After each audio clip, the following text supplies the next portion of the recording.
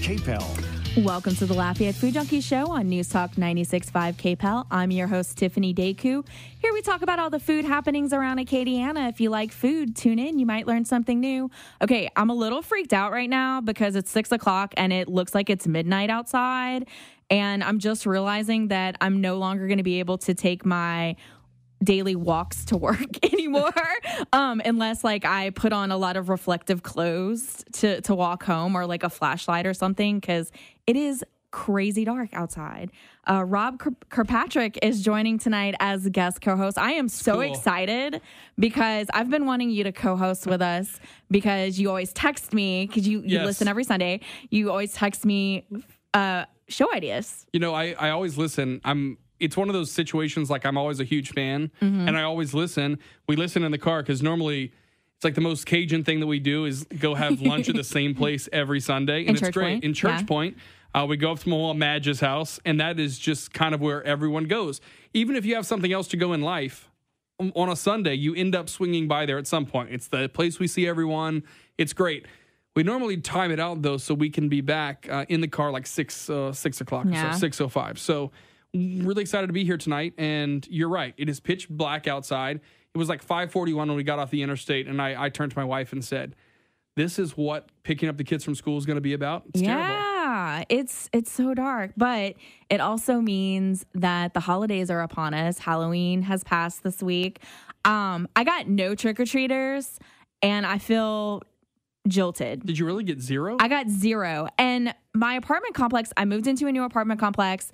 I was really excited. They had these little things that you could hang on your door to let the kids know that you're participating in trick-or-treating. Yeah. And she said that they normally do get some. I bought a nice big bag. I talked about it last week, a $10 bag of the bougie candy, but not in full size. They were candy. Fun size, but in case, I didn't get trick-or-treaters, I would have leftover candy. Well, I got none. So I had this giant bag of candy that I now took to work because I don't want to be alone with it. I was actually kind of surprised, too, this year, because normally there's like droves of kids everywhere. Now, of course, I'm a parent now, so maybe I see it differently. Yeah. Maybe when I was a little kid, it seemed like it was just mayhem. It was Lollapalooza, on every street, everywhere, people going for candy.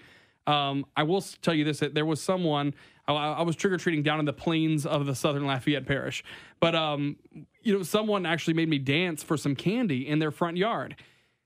I didn't mind. It was good candy, like you said. It was that expensive candy, so I was happy about it.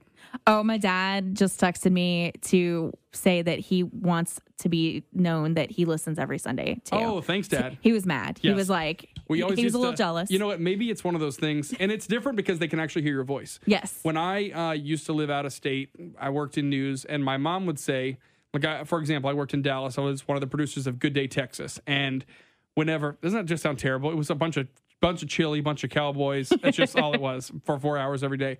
Anyway, my mom would say, in New Orleans, I'm watching the show online because some kind of way it makes you feel like you're okay. And I'm like, Mom, just to let you know, if I get hit by a bus in front of that building, the show will still go on. Oh, you will not know. There will be no memorandum. There will be nothing. It will just happen. It just happens. Anyway, hey, Dad, thanks for listening. All right. Speaking of Thanksgiving, I'm super excited. It's like Fat Kid Christmas. What are you most excited about for Thanksgiving this year? This Thanksgiving, we're going to do it a little bit different. We always go to Texas to my dad's house. It's kind of our thing. And we have made it like that's the one holiday my dad gets because, Christmas gets too nuts and we're running around to different places here. Thanksgiving is one we can say, all right, guys, everyone expect that we're going to be out of town. We're going to be in San Antonio for the long weekend. We're going to go Black Friday shopping in the land of 10,000 Targets. It's great. And this year, we've decided actually to move it down to New Orleans, so we're going to be close to everything. And we're actually doing takeout Thanksgiving. Now, trust me, I put up an enormous fight about this because there are some staples that I want, like my grandmother's turkey gravy. The turkeys could be good or bad, depending on the year, but the gravy is always going to be good. But I've been assured she's still going to make it. There is Chex Mix, homemade Chex Mix that happens where you actually mix the butter and the Worcestershire and the garlic powder and you make it. I'm being assured that's still going to happen too. However, there's this place called Check In, Check Out, and it is a po' boy place that during Thanksgiving turns into fried turkeys and sides and all this great stuff. So We're going to try it out this year. Okay. I think, you know what? I think we're finally coming around in my family, and I know it happens in a lot of families that decide like takeout's a better option for them. We're finally, I think, deciding that not having my mom, my grandmother, and everyone like so stressed out and so busy, like just enjoy the day. Let's just enjoy each other. Let's watch football. Who cares who cooks the food? But we're about probably 8 to 10 years into the fried turkey craze. Yeah. So that's all we do. Nice. I want to cook so bad. Mm-hmm. Like I want to cook Thanksgiving dinner mode this year, but I'm not going to do it. Last 2 years, I went to Little Big Cup for their buffet. Super nice, and that you can eat a lot of food and then you don't have to clean anything. You just walk But the out. drawback is you don't have leftovers. Mm-hmm. So that's the kind of thing that sucks about it. Well, this year, my parents are in Shreveport. They're going to meet me halfway in Alexandria, and we're going to a casino, and I'm going to have Thanksgiving perfect. buffet there. So not only can I have Thanksgiving food, but I can also have pizza and Kung Pao chicken. All of it. So it's very in the spirit of Thanksgiving, and that everyone is invited to the table. Yes. And I'm excited for this. And just like the Pilgrims, you can walk out of the restaurant and go play slot machines. Exactly. It's this great. It's very true. I feel like perfect. you know what?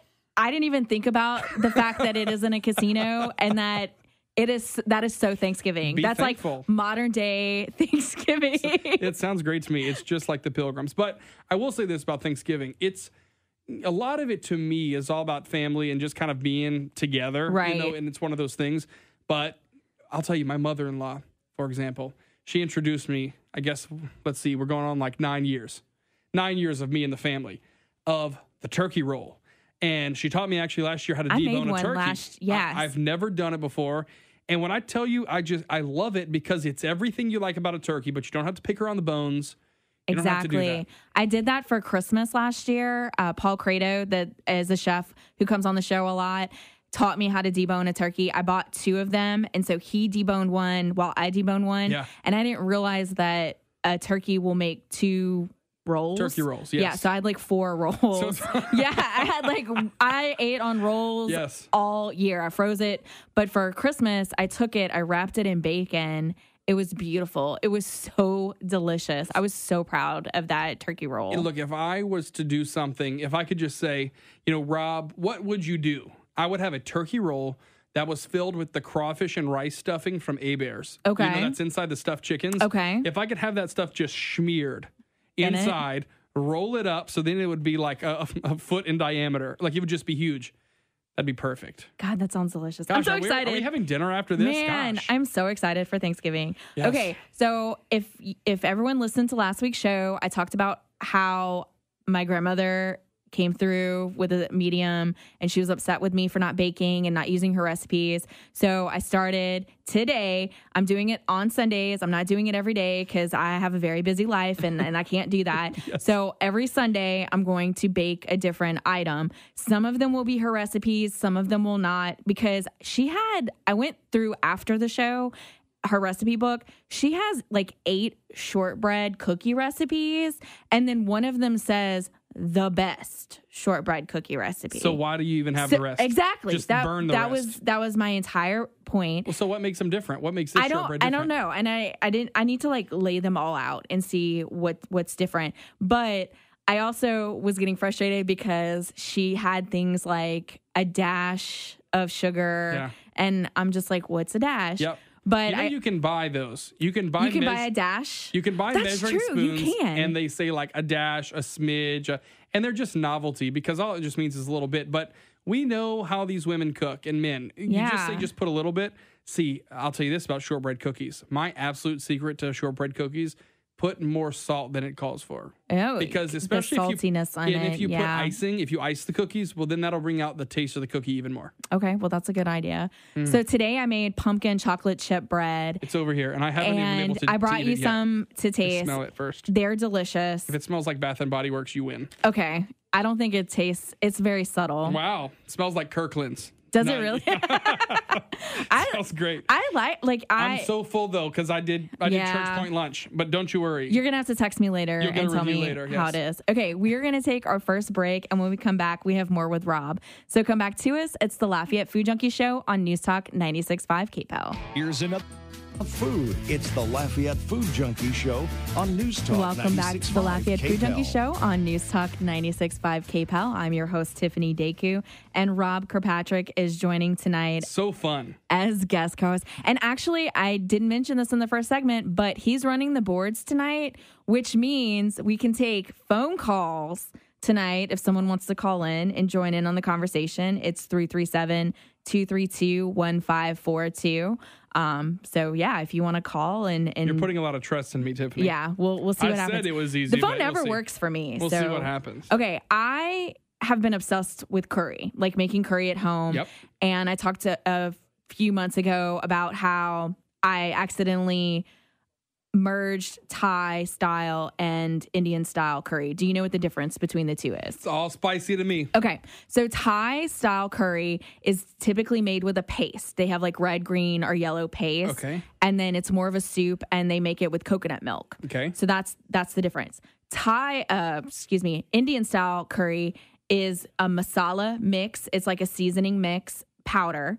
And then they use tomato. It's usually tomato base, which I did not know going into this. Tomato base, and then they'll add like a little bit of heavy cream to it. So that's kind of where that creaminess did.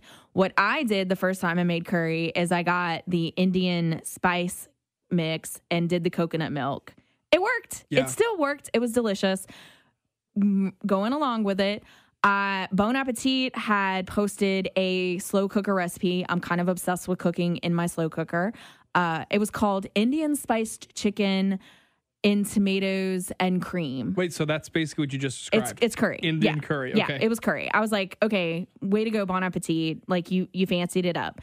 So this is my big complaint sometimes when I see slow cooker recipes, and is that they're not always exact. So Bon Appetit said you needed to get 6 leg quarters. Well, they probably used organic, free-range, hippie chicken. I was about to say tiny chickens. And it was probably like the size of your hand, like a leg quarter. I love that hippie chicken, because who cares if it's free range? I'm going to say it does taste better, but they are smaller. They're smaller. They're not angry chickens. I'm broke and not living that hippie life right now. So I went to Super One and got a bag of leg quarters that were like 37 cents a pound for a 10-pound bag. Yeah. So got that. Those leg quarters are like monster, ginormous, the Hulk of chicken. They work out. And so it's like twice the size. So instead of doing 6, I did 5. Really, I probably should have only done like 4 or 3. Mm-hmm. So that right there messed up the recipe in that I had to double everything. Also, whenever you use dried spices in these recipes, these 2 teaspoons, no. It's like it's taking me a long time to be able to get spicing correct in a slow cooker because it always mutes it. Yeah. And so no matter, if you're looking at a slow cooker recipe, no matter what it says for the seasoning, you want to double it. I wouldn't start out that way. I would definitely put what the recipe says, but know that you're probably going to have to add a lot more spicing. You know how I feel about slow cookers is that I really like slow cooker recipes, but I don't like full meals. Yeah. Because it all tastes the same to me. Like, I'm sure yours was good because you probably cooked your rice separately. Did you have it with rice? Yeah. Okay. Yeah. But these that say, like, you put your raw rice, like you put your everything chicken, in there. First of all, you have to know this about me. My favorite thing in the entire world is chicken and dumplings. Oh. And I know how to make good chicken and dumplings. I know how to make like real chicken and dumplings where you don't use noodles or you don't use cut up tortillas, but you use actually like strips of dough. Mm-hmm. Slow cooker versions are just not as good. It just comes out like concrete. Like it all tastes the same. So I kind of applaud you for trying out this Thai. Well, okay, so on the subject of chicken and dumplings real quick, you can actually still use a slow cooker as a hack and put your chicken breast in there to cook. Okay, so just and to then make your to shred it, and then you'll put it in a pot later and then do it. So do you know about the Miss B's dumplings? No. So Miss B's dumplings are sold by the garlic bread. Yes, in they the make frozen biscuits. sections. Okay, yes. But so the same place as Miss B's, but it's strips of dough. So whenever you get them, all you have to do is put them in the refrigerator for a little while. And now, in my family, like my mom would make dough the night before, let them dry on the countertop overnight. That's how my grandmother did it. And then you use the pizza slicer and you actually do it. When I tell you this Miss B's dumplings, and I've made it for people here that are huge chicken and dumplings people, it tastes exactly the same for a store-bought dumpling. So I can pretty much make a batch. I mean, it's kind of like gumbo. The longer you cook it, the better it gets. But I mean, you could make a good pot in an hour. Okay. Maybe an hour and a half. See, I feel like in my family, because my mom makes amazing chicken and dumplings, she uses canned biscuits. And I feel like that dumpling is better than when my grandmother made it homemade, because it would blow up. Oh, okay. And like it was real doughy and then I also what color was your chicken and dumplings? Because I found out that in Cajun country they make a chicken and dumpling, but it's a gravy, and then they also serve it with rice. Okay, no, that is like smothered chicken. I'm sorry to tell you. My chicken and dumplings is like a gray color, and you can see the cracked pepper in it. That's what I was trying to explain to her. I was like, it's a broth. She was like, what? Like, she kept thinking I was saying, she's like, but you need to make a roux. I'm like, no, it's not that. You don't make a roux. It's like it's a broth. I'll tell you. So my mother-in-law, who I was telling you earlier, she's the absolute best cook that I've ever met. And it comes of just people being hungry at her house, and she always has stuff, and you're like, hey, what do I need to stop at the store and get? Like, I have everything, Well, I'll tell you, her smothered chicken recipe, which I'm sure is just like most everyone's smothered chicken recipe. She knows how I like it, and it's kind of like a big joke in our household that, she's going to make what she wants until I want it. The perception is that I'm the favorite. Right. So if I want it a certain way, that's how I want it, and that's boneless, skinless thighs. Nice. That's just how I love it. The bones do give it such a good flavor, but I like to just scoop it out and eat it, not have to dirty my hands too much. Right. But anyway, another part of the family that makes the same recipe calls it sticky chicken, and they just put less water, and they eat it on tortillas with cheese and sour cream. Weird. So the same exact stuff that we put, and if you think about it, it does have kind of a chili taste, even if you don't put actual chili powder in it. Once you get the peppers and the onions and everything going and get a good solid, brown color and everything, it's just as good. It's like shredded, almost like street tacos. So that's how they have it. I love families' different variations for recipes. Like, that is so fascinating to me. But going back to the curry. Oh, yeah. So the other thing is that it called for 4 cups of chicken broth. Well, I knew that these ginormous, monstrous chicken quarters had so much fat on them that I was not going to need to add all that. So I just put like a cup of chicken broth in there, went to bed, woke up in the middle of the night. I thought it was burning, and I was like, oh my God, I should have put it in there. Get in there. It is almost to the top of my slow cooker of fat, like that has like cooked off of it. Chicken, so I was like, perfect. I'm good. So did you skim it then, or did you? No, you left it in there. Okay. And a good curry is going to be like real greasy. So I did have to add more cream to it because it had kind of like so much, right. So in the morning, like I took the bones out because like it was already like falling off the bones. It also had potatoes in there. Added more cream, added more seasoning, let it cook through. It was delicious. And one of my coworkers, she's going to be coming on the show a little later in the month. She's like a world traveler.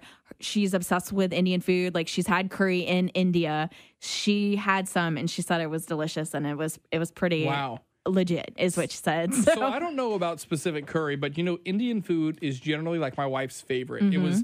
It was one of those things that took me a long time to come around, kind of like, don't kick me for this, but Greek. Like, those two flavors, they're just so strong sometimes. It just takes you a long time to come around. Okay, so we pretty much reserved Indian food for like birthdays, anniversaries, Valentine's Day, when I feel like being nice. Right. And saying, let's forego the rice and gravy, the gumbo places, the fried catfish, and let's go to an Indian place. I will tell you, hands down. So her thing is chicken tikka masala. It's just what she loves. I love it too. And I get tomato, it's cream. It's not as strong of a curry taste, but it's just that deep orange taste. And you could either put it on rice or you could just dip the naan in it. That's just her favorite. So of all places, 2 years ago, we're in London for her birthday, and everyone said that chicken tikka masala is like the national dish. It is. And you go to London thinking like fish and chips are going to be on every corner. Oh, and it's like curry everywhere. It's all Indian. Yeah. So we were in this little area near this place called the Apple Market. No, not the smartphone, but it's just this little place in northern London called Apple Market. And there was this awesome street, and it was lined. It probably had 20 Indian restaurants. And when you walked in, they were super tight. You sat on these benches that were really low to the ground. So you were already like in this experience. Well, on every square inch of the wall was these framed pictures. This place had been open since like 1920. Oh, wow. And guess what? The Indian, India was a part of the United Kingdom forever, and I think it still is part of it. It is a sovereign country, but it's still one of the Commonwealth countries. So they are part of the parades. They are part of every royal wedding. There's going to be a delegation of Indian nationals who live in London who are part of it. So there's a huge part of the culture there. And you know what? For the first time, I tried it, and it was magnificent. I mean, It's one of those meals, they don't even take your drink order. Because when you look around, I mean, people might have like certain like Indian beverages, but they're like, don't have a Diet Coke, don't have anything with this. Like the food is that good, just have water. And so I've kind of been changed. So now I really like it. But you kind of have to go to those places and have that great kind of first experience to really love it. Have you been to Bismillah? We have been. I'm so obsessed with them. Yes. It's so good. And I like the casual nature of it because it's kind of like what is it? La Morencita? Is this the India or not the Mexican grocery that's down on Ambassador near I-10? We go there time to time at lunch just because it is so casual. You hate to go somewhere and feel like you're an outsider and you don't know how to order and that they're judging you because you don't know what things are. But that's another place. Bismillah is the same way as that, where it almost feels like a grocery store that just has really good food. It's delicious. The chai there it's some of the best chai tea. And she kind of told, like, she's not going to tell us everything that's in it, but she kind of like, she was like, oh, it's just tea and, the different spices. And I'm like, no, there's something else in there, but it's delicious. And the biryani is just, oh man, it's so good. And then I learned, Heaven, who's coming on the show, taught me this. I didn't know why they served yogurt on the side. And she said, no, it's because it's typically very spicy, which I don't make my curries. I try not to make them that spicy. And the yogurt is best at cutting the spice in the curry. Kind of like they say drink milk. Right. Exactly. They said it's like thicker and it'll like coat the tongue more. So, all right. Well, you've just planned my upcoming trip. I think I'm going to have to find some Indian food while I'm on the road. They're open after the show. So you have to go check it out. All right. We are going to take another break. And when we come back, we have more with Rob. So come back to us. It's the Lafayette Food Junkie Show on News Talk 96.5 KPEL. She puts the wow, yum into words. It's the Lafayette Food Junkie herself on News Talk 96.5 KPEL. Welcome back to the Lafayette Food Junkie Show on News Talk 96.5 KPEL. I'm your host, Tiffany Deku. And joining tonight as guest co-host is Rob Kirkpatrick. Thank you. We are taking phone calls if you guys want to join in on the conversation. It's 337-232-1542. Rob, you just got back from Chicago, which Bon Appetit just voted the food city of the year. I would agree. So I would completely agree. We have to talk about deep dish pizza. Okay. So let's just start there because that is something that you cannot get in Lafayette. Yes. We do not have a pizza like that here. And just tell us how delicious it was. All right. So first of all, the first night we were there, we went to this place called Giordano's, which everyone talks about Giordano's. And what I gather, they have like 40 locations in Chicago and around. So what I gather is kind of like Giordano's is to deep dish pizza as Copeland's is to Cajun food. Okay. I mean, like, your local people are going to say, oh, ew, no, yeah. Like, that's not where you go. But that's where the tourists go. When you go into it, you're a tourist, and you know what? It is a great option. And I wouldn't say it's a tourist trap, because it was really good. It wasn't too fake. But, we went in, we kind of looked at it. I was starving, because it was like the whole day of travel, and then, you know how that goes. You go hours, and you don't eat and everything. So, luckily, this Giordano's was right across the street from the hotel. So we go, and we walk in, and the lobby is full, probably 50 people. And what we have in front of us is it's two things, wait list and pre-order. It's 2 people. So we're kind of like, all right, that must mean like takeout and, wait for a table. So we stand in line, probably 10 minutes. We get up to the front. They say, okay, how many? 2. All right, it's going to be an hour and 10 minutes for a table. Stand in this line now to pre-order because that's how long it takes to cook right now. Wow, okay. And so we were like, all right, this is fine. So we did it. We went through. And of course, just by nature, I knew I was starving. I said, like, let's get a large. Like, we'll split a large. And the guy was kind of like, have you been here before? And we were like, he knew right away. We were like, no, but whatever. And he kind of pointed over to a table and was like, so that's a medium. And, and it looked like an all right size. So we were like, we didn't have a hotel, like a refrigerator in the hotel. So we said, let's just get a small. We can always come back if we want to. All right, so we did the pre-order thing and everything. So luckily we found a spot at the bar. We drank, had fun till the table was ready, which is actually a really good concept because you didn't have to wait an hour for your table and then an hour for deep dish pizza, because think about how long it takes. Yeah, it's really that is thick. actually super smart. It's a really hot oven, but it's super thick, and it does take about 45 minutes to an hour. So we got our seat, and it was great because like 10 minutes after we had our drinks, the pizza was ready that we ordered an hour before. So it was great. Here's the deal with this. You remember when you're growing up and your grandmother says like, stop opening the oven or the cake's never going to cook? Mm-hmm. It's the same exact concept. Oh. So if they're slow, it only takes 45 minutes to cook one because they can leave it closed. But when it's super busy and they work with multiple ovens, they have to keep opening up so the heat leaves.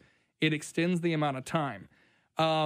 It was awesome. I actually posted a picture on the KPEL Facebook. If you go see it there, with a little teaser that I was going to be on the show tonight. It looks like a cake. 2.5 to 3 inches thick. And here's the deal. I always thought I wouldn't like deep dish because of the sauce. I'm not a saucy guy. Oh, okay. I don't like a lot of sauce, and I don't like a chunky sauce on my pizza just generally. And so I always thought, I'm happy to try it, but I want to see. Turns out the sauce is just on the top. There's just so much in it. Okay, on that's the what I bottom. was going to ask. So here's how you do it. And this, to me, is more of a chemistry project than an art project, okay? You put the dough in. All it is a cake pan. Nothing fancy about it. It's like a 9, 12, or 14-inch cake pan, round. The dough comes all the way up to the top. You line it with cheese slices at the bottom. Then you put your meat. Then you put your sauce. Something happens in the chemistry, which I'm a journalism major. This isn't my strong point. But my wife, who was with me, was like really understanding what they were saying. Something about the way the sauce and the cheese interact, it cooks what's right in the middle without burning the dough, even though you're cooking it for 45 minutes. So I'm flabbergasted at how good it is. It's so much cheese, but it's great. And we could only eat half of a small. Wow. And we were starving. So that's Giordano's. And then the next day, we got up, and my wife always likes to plan something I don't know about, especially because it was a birthday trip. So I knew it was going to be a tour, something stupid history, because that's my deal. I love that kind of stuff. We actually ended up going to Pizzeria Une, and that is the place that created deep dish pizza. Yeah, that's what. And the whole reason it was created was because there was kind of like this starving artist who lived on the second floor of this building, and downstairs was a bar. The bar lost its lease. They decided to make something. And Chicago didn't have pizza at all. New York had pizza, but pizza was not something you like sat down and ate. Pizza was something that, the steel workers like just picked up because you could pick up a slice, you can walk with it, totally contained, don't need a fork and knife, you just go. But they kind of thought, who would ever sit down like to eat pizza? Interestingly enough, this starving artist was from Texas, and he wanted to make something Tex-Mex. He wanted to make tacos.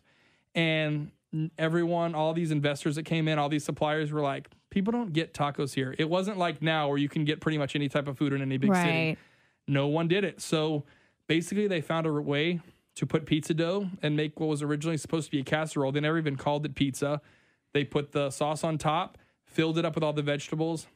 That's how it happened. Now here's the deal about deep dish pizza, which is so cool. Whatever you put below the sauce cooks because it steams. Whatever you put above the sauce, it gets crispy. There's no right or wrong way to do it. It's just whatever you want.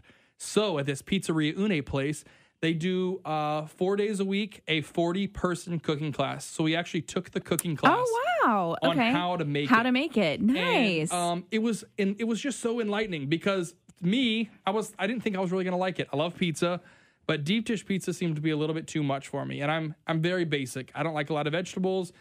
Truthfully, I'd rather no vegetables just because I like a good meat. Like I just like that taste.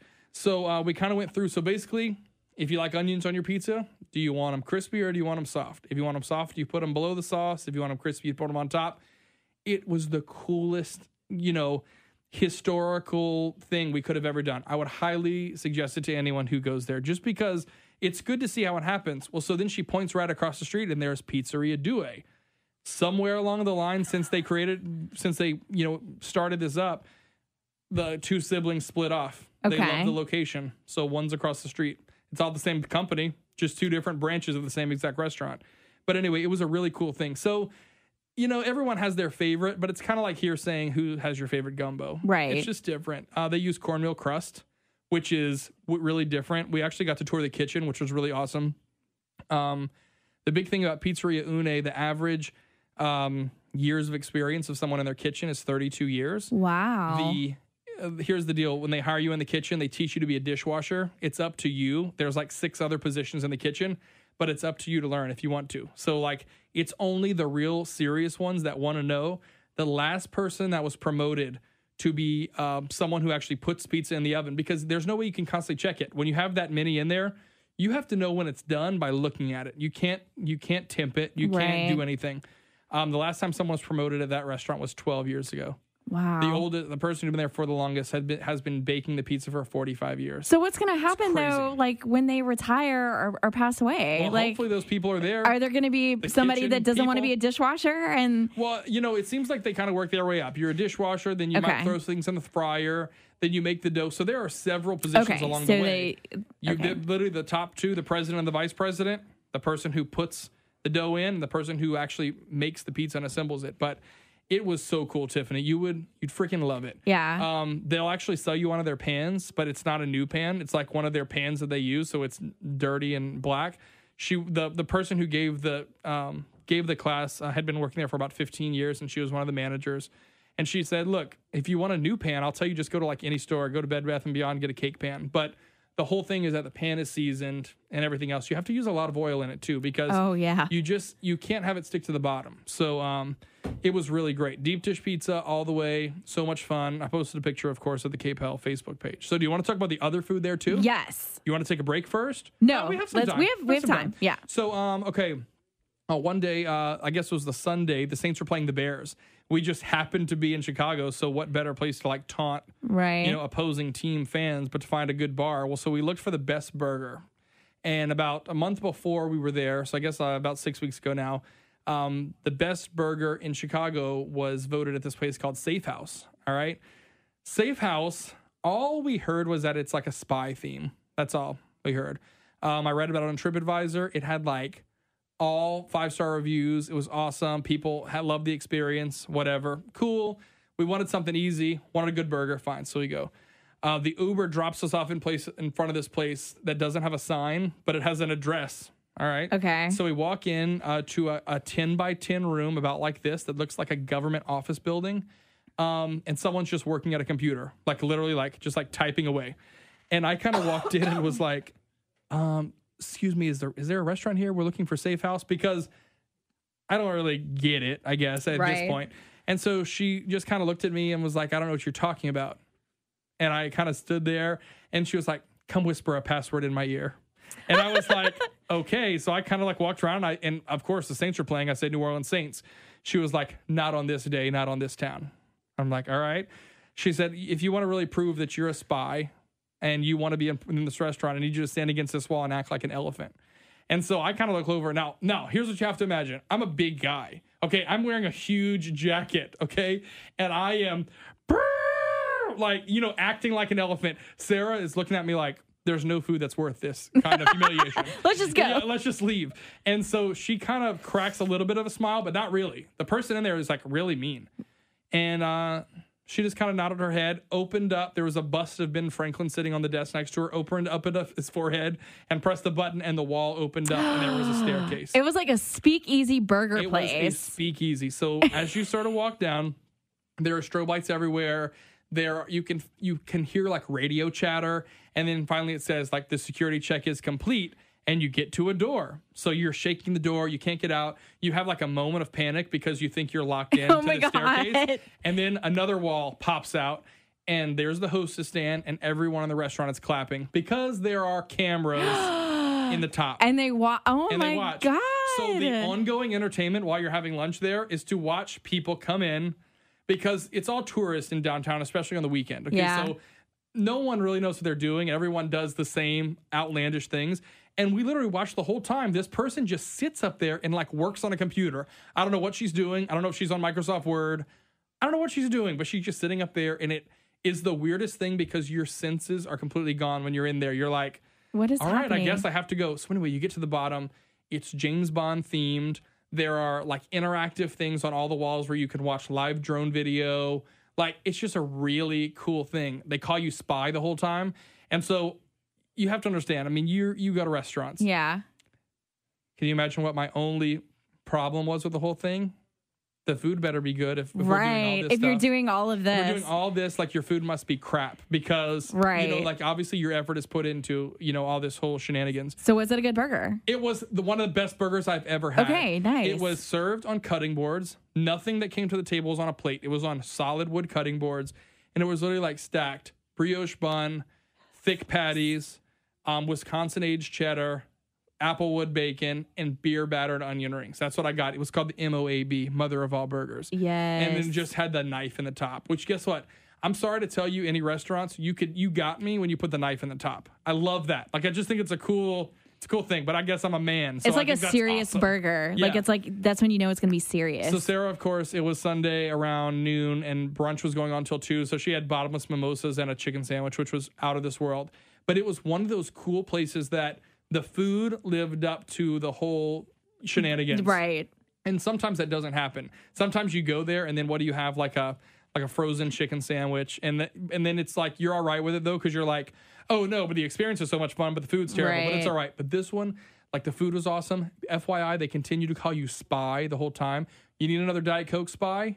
Now, how is that burger, Spy? I mean, like they really treat you as if you're a spy in this underground secret thing. All right. So you get to the end, you pay your bill. It was all like the whole experience was great. It was very James Bondish. And they say, if you want to find the secret exit, it's $1, and there's where the thing is. So it's like a whole separate kiosk where you like swipe a card, it costs $1, and you can find the secret exit. So we found it. We ended up exiting like to the hallway of a hotel on the next block where it looks like a room door. And so they continue it from literally the time that you walk in till you walk out, that you walk out of a nondescript door in a hotel where you just kind of walk up. And the front desk people have to know where you're coming from. Right. But they just look at you and they're just like, whatever. Have a nice day. Yeah. And you kind of leave there like, what just happened? There's no windows because it's in the ground, like it's in the basement level. But it was so much fun. You would love it. And I honestly told Sarah the whole time, I wish we could pull something like this off in Lafayette, or just in Acadiana. I keep saying that about speakeasies. Like, we need a speakeasy bar. It's fun. Those little secret things. There was a place in Dallas when I lived there. It wasn't like a speakeasy, but it was a secret bar called the Treetop Lounge. And it was in the back of a Mexican restaurant called Mi Cocina, which Mi Cocinas are everywhere. There's like 6 or 7 of them in Dallas-Fort Worth. You just walked by the bathrooms in the back, and there was a random staircase. Take the staircase up. They had no signs. It was a separate business. It was word of mouth. I'm telling you, we would go up there every now and again for drinks. Always see NBA players, Mavericks people. But anyway, so yeah, Chicago, hands down. We did eat at a couple favorites. We're suckers for Grand Lux Cafe. Do you know what that is? No. So Grand Lux Cafe is in like some of the big like Vegas casinos. There was one when we lived in Dallas. There was one in Atlanta. It's cut from the same cloth of like a Cheesecake Factory. However, all their food is Italian. Okay. And yes, it's that huge menu, but you go inside and the decor's over the top. It's very reasonably priced, like for what it is, but it's just a great kind of atmosphere experience. We did that in Chicago. We really didn't find a bad thing, but once you have pizza for the first 2 days, because like, right, guess you're what? like, We made our own I need pizza. salads. Yeah, we had enough, So anyway, it was great, and I will second that vote, to make it kind of Food City of the Year because that's great. It was just so much fun. All right, we are going to take another break, and when we come back, we have more with Rob. So come back to us. It's the Lafayette Food Junkie Show on News Talk 96.5 KPEL. Epigenetics and the sins of the father. GodSaidManSaid.com. U.S. colleges, new mental institutions. Close Satan's secret door. GodSaidManSaid.com. Mummies and the sons of Ham. Alcohol and Christians. Geologists say yes to crucifixion. GodSaidManSaid.com. Which religion? Which Bible? Quantum physics to Adam's rib. Hours of text and streaming audio. GodSaidManSaid.com. Pam and I purchased our timeshare in 1979. We went to our timeshare twice a year for years. Boy, I miss those days. In 2012, I lost Pam. I knew I had to get out of our timeshare because the thought of going back there was too painful for me and our children. Finally, I found Timeshare Exit Team. They got us out. Time changes everything. Call Timeshare Exit Team today at 844-321-EXIT. 844-321-EXIT. TimeshareExitTeam.com. Adopt US Kids presents Multiple Choice Parenting. You've accidentally cut your daughter's bangs unevenly. Do you A, line things up a centimeter from her hairline? Man, oh man, oh man, oh man, oh man. No. Sweatbands are so hot right now. Everyone's wearing them. Like that basketball player and that other basketball player. B, get spiritual. Mom, where did all the mirrors go? A reflection could never capture our true selves. Huh? Beauty is within. C, look on the bright side. Less time blow drying, more time texting. Or D, show empathy. Mom, you really don't have Ta-da! Twinsies. I kind of love it. As a parent, there are no perfect answers. But you don't have to be perfect to be a perfect parent. Thousands of teens in foster care will love you just the same. For more information on how you can adopt, visit adoptuskids.org. A public service announcement from the U.S. Department of Health and Human Services, Adopt U.S. Kids, and the Ad Council.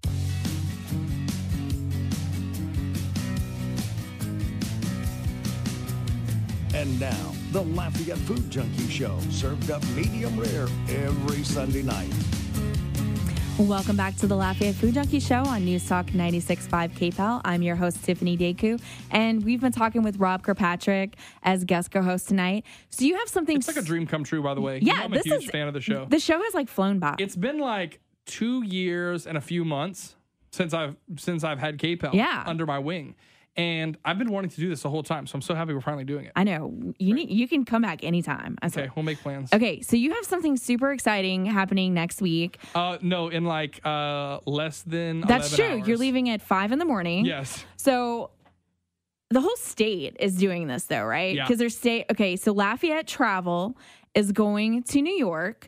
They brought some chefs with them. Other areas of the state have chefs going as well. And Rob is going to be covering it for Lafayette, and he's going to be doing a live remote from the event. Yeah, I'm doing the show, Acadiana's Morning News, live there on Tuesday. So Lafayette Travel, along with several other local CVBs, Convention and Visitors Bureau, Lake Charles is there, Shreveport, New Orleans, of course, Baton Rouge area. I think Alexandria, Central Louisiana is there. And it's all part of LTPA, which is Louisiana Travel Promotion Association. Mm-hmm. Okay. Which is a big kind of pet project of the lieutenant governor. Because, you know, in our state, the lieutenant governor really just oversees tourism. Right. Gets people here. So Billy Nungesser is going to join us on the show on Tuesday. And we're really just going to hear a lot about the brand that is Louisiana. People want to be a part of it. We have seen movies be shot here. Tyler Perry is shooting a TV show right now in Baton Rouge. And it has been their permanent set, you know, for 2 seasons now. It's really just a really cool thing. People, of course, ask why in New York, why not here? Well, this event, it's called Culinary Trails, which there are several culinary trails in our area, like the Seafood Trail and they have several of them. The Prairie Trail. Yeah, Prairie Trail. Red River. Just different areas that you can go where they'll give you a list of restaurants, you know, kind of all, you know, that fit into the same category. Anyway, 10 restaurants are going up from Louisiana, and they are throwing a good old-fashioned Louisiana fair inside one of these posh, you just see it in movies, events. This place is called 404 New York, and it's just this white box. It overlooks the city. Awesome view. They're literally bringing bands. It's literally the sights, sounds, and tastes of Louisiana. Everyone on the invite list, big media, tour groups, airlines, travel agents, just to kind of say, hey, this is what Louisiana is, and it's way more than just New Orleans. It's way more than just February for Mardi Gras. It's all year round. There's always something cool to do.